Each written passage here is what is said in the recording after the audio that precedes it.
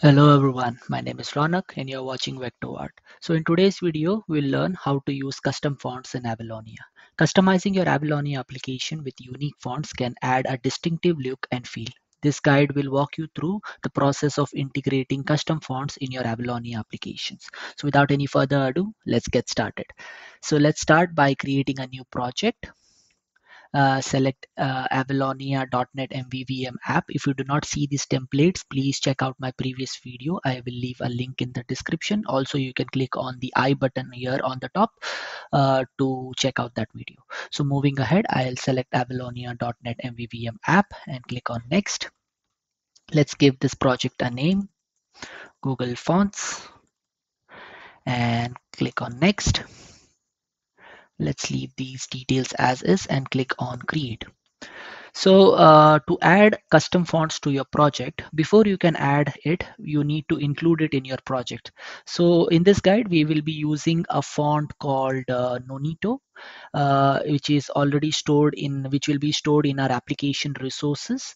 So to get this font, you'll have to click on the get button, and once you click on this, it will be downloaded in your folder where it will be a zip file. You need to extract it and you will see the various formats or various options of Nunito font, regular, extra bold, and so on. So you have all these fonts downloaded now. So to include it in your project, first we need to declare the font in our application resources. So to do that, we need to go back to our application. So here our application is loaded, and let me build this before we start.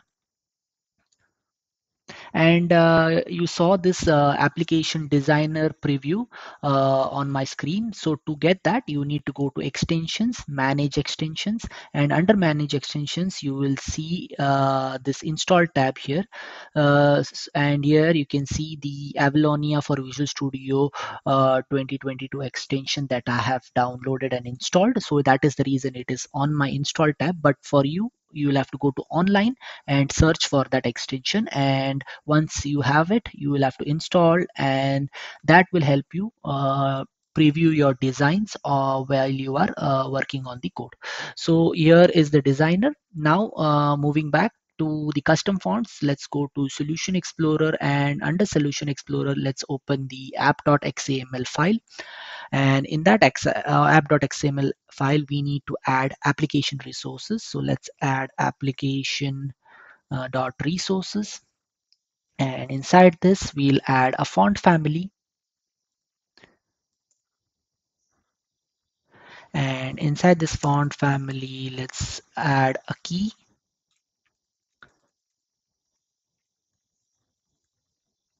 Sorry, let's say key, and inside this key let's give this a name, this font a name, Nonito font. And next, let's close this and give the path. So to give the path, we need to have the asset.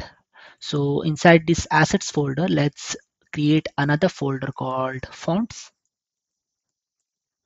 And inside this font, let's add the font that we downloaded. So let's add existing item and go to the folder where we have downloaded, and inside the static folder here you have to select all files and you will see all the fonts that were downloaded.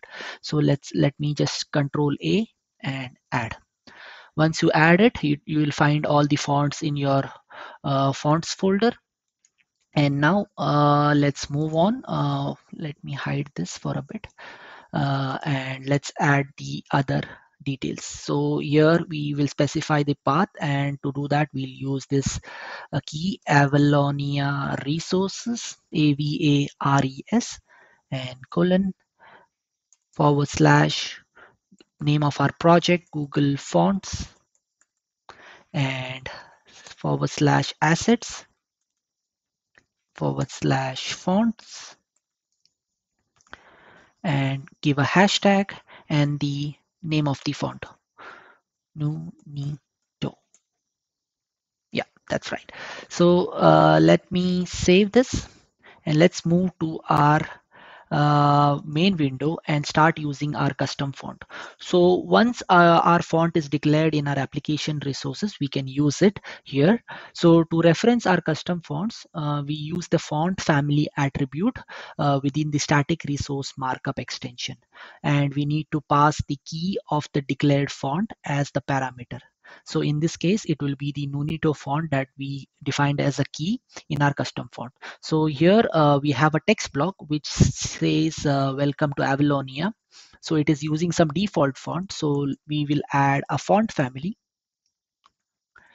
and define a static resource. And inside the static resource, we'll give the key name that we defined here in the app.xaml. This is the key. So let me copy it and paste it over here. And let's close this curly brace. And next we will define the font size. Let's say 70 points. And that is all you need to do to include a custom font in your Avalonia application. Let me run this application. And while it is building, for those who haven't subscribed to my channel, please do subscribe to my channel. It means a lot. It motivates me to create more such videos. So in this above example, the text block control will use the Nunito font that we declared in our application resources. The text bound to the text block will now appear in the Nunito font, and the specified font size will be applied. We'll just wait for the application to load and you will see all that on the screen. So there you go, the Nunito font is applied. Remember that the font family attribute can be applied to any control that has the font family property, meaning that you can use the custom font throughout your application. And that is all. We have successfully integrated a custom font into our Avalonia application. Now you can add a unique touch to your application's UI with the fonts of your choice. Hope you all liked watching this video. Till then, bye bye.